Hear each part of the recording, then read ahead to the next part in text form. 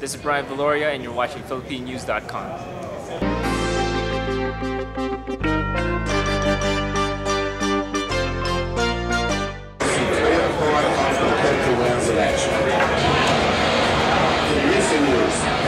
Even Ray Charles and Stevie Wonder could see who won that fight. Manny Pacquiao won on my card. He won 10 out of 12 rounds. I had him ahead 119-109. More importantly than how I saw it, I just spoke to Andre Ward, super middleweight champ, undefeated.